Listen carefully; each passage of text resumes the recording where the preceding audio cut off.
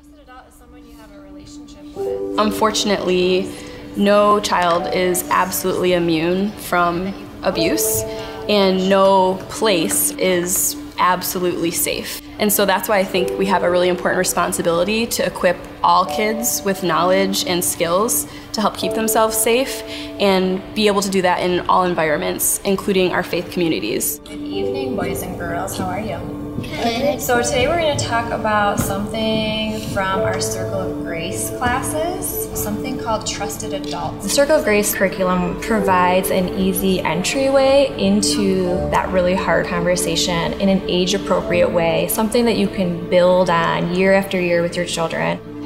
The theology of the Circle of Grace comes from the belief that God cares about the safety of His children, that each of us are created in the image of God and we have dignity, and we need to learn how to respect and treat each other with that dignity. It helps them learn to listen to the Holy Spirit, and it helps them understand that God is with us in situations that are difficult. So typically you can cover the content in just 2 to 3 Sunday school classes. So you can just incorporate that into the rotation and then get back into the schedule, and often pull on the concepts throughout the year and just embed them into other pieces of your children's ministry curriculum as well. There was really simple tools and concepts in the Circle of Grace material. It gave a lot of age-appropriate terms that we could use, and as they're ready, have those conversations. I thought it was very well done. You don't need to have a degree in social work or to be a counselor. They really are activities that anybody is able to lead.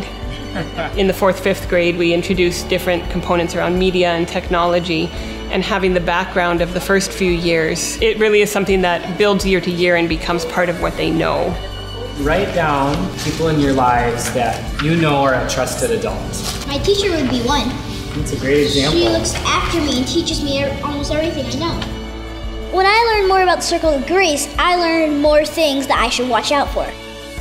My teachers, they've all taught me that the Circle of Grace is the place where you surround yourself with people you trust. Yeah, it just makes me feel safe. You know, I think the church struggles to talk about this sometimes because we don't always know where to start. And so a lot of times then we don't say anything at all. And so I think there's a danger in that, because silence really speaks loudly to survivors as well as to the rest of the congregation. This is your Circle of Grace. Our children are going to get a lot of messages from other places about who they really are.